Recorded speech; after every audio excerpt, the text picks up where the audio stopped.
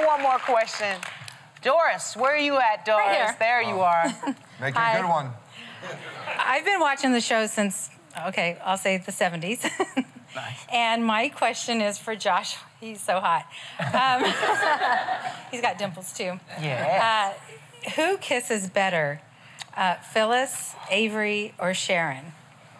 Yes, we get this question a lot, and my standard answer is always it's a three-way tie. Because Good one. Good one. Film actresses, you know, they take this stuff very seriously, so it's a three-way tie.